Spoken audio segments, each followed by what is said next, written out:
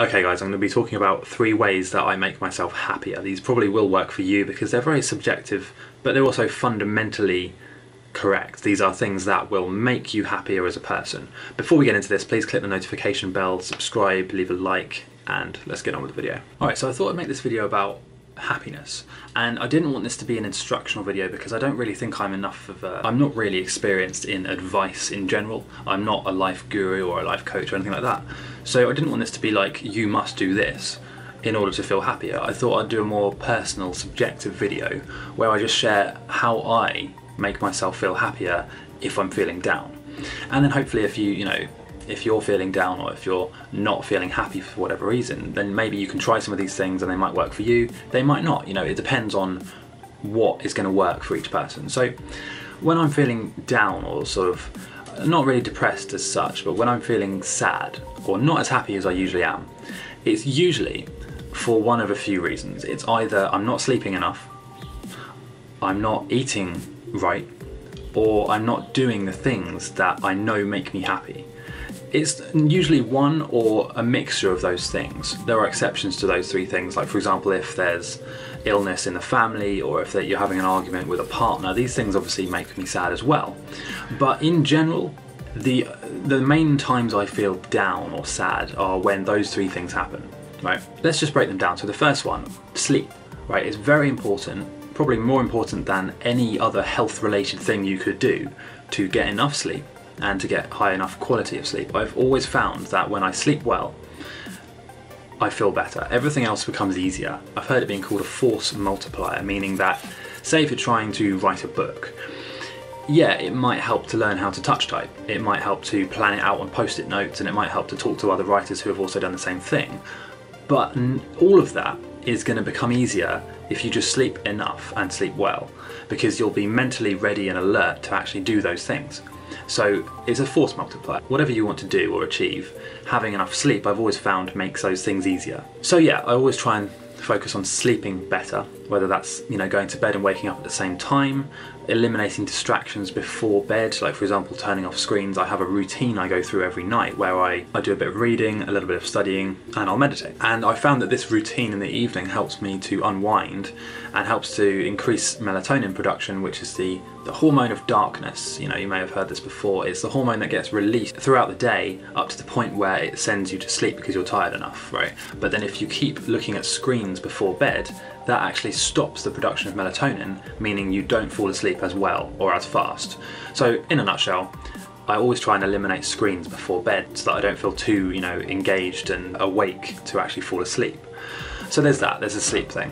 Then there is the eating. Now I've been plant-based since about a year ago, maybe slightly less or more, I can't remember the exact dates, but I've found that when I eat plant-based, obviously everything has improved anyway, but there are still stipulations within that. So you can be plant-based or vegan and still have a bad diet.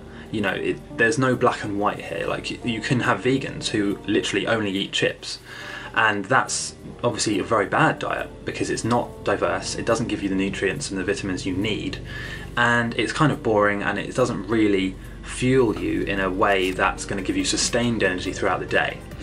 I'm not going to go too much into the glycemic index and how foods affect your blood sugar levels, but in a nutshell, you should aim to have I always try and have a consistent level of energy throughout the day, instead of, there's a giant plane just decided to fly by right in the middle of my video. So I always try and aim to have a consistent supply of energy throughout the day, instead of having one big meal in lunchtime, for example, where you have lots of carbs and you stuff it all down, and then after that meal, for a couple of hours after, you feel sluggish and tired and you just want to sleep. You just want to curl up and sleep, right? This is because the sugar, I guess you could say, the glucose or the energy, the carbohydrates in that food are quickly being absorbed by your body so fast that you can't really deal with it. So your body secretes insulin, which is to counteract the sugar, and a side effect of that is you feel tired. Now, I don't want to get into the biology of this in detail, but long story short, I always try and aim to mix carbohydrates with proteins and fats in almost every meal, so that you don't get that burst of energy and then that crash. It's more of a slow release energy, meaning I'm awake and alert throughout the whole day. So one of the reasons that I sometimes feel sad, or not myself, is because I might have a slip a slip-up day where I just don't really think about that, or maybe I go out to have dinner somewhere outside and there isn't that choice of meal, or maybe I choose something bad or wrong. Everyone has cheat days, don't they? So that's one of the things. That's one problem. That's the food problem. And then there's obviously the third thing, which is when I'm not doing the things I know make me happy. An example of this is rock climbing. I've always loved rock climbing, but for some reason over the last year or 2 years, maybe more, I haven't done it as much as I should have done. In fact, I've hardly done it at all.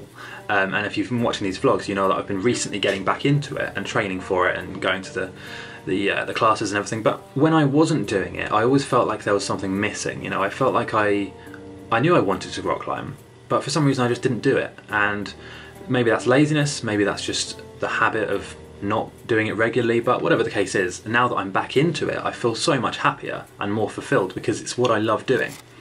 And I've always tried to centre my life around what I like and enjoy doing, because otherwise what's the point? There's that really famous Alan Watts video of where he talks about what would you do if money was no object, and he basically says that if you don't do what you love doing, you're just going to be doing things you hate doing in order to make more money, to support yourself, to go on doing things you hate doing. And it's just like a vicious cycle that goes all the way up until you're 80 or 90 years old.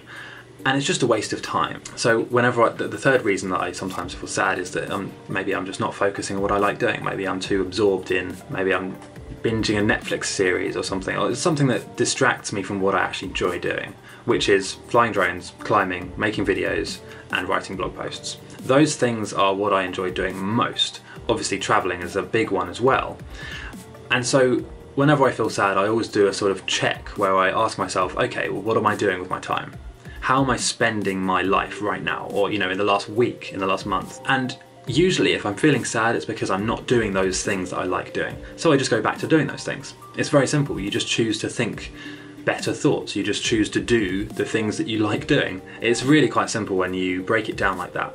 Anyway, this video's gone on quite a long time. This is just my subjective opinion. Obviously, I'm not a guru here. I'm not saying that anything like that. It's my subjective opinion on how to be happier. This is how I make myself happier, and this is how I think it could work for you. Obviously, try it out, but these are fairly basic things. I can't imagine anyone would have any counter argument for these, because they're fundamental. Like, everybody knows really deep down that if you eat better, you'll feel better. If you sleep better, you'll feel better. And if you do the things you love doing, it's hard to not feel happy, right? So hopefully you've enjoyed this video. Please leave a like and subscribe. Done.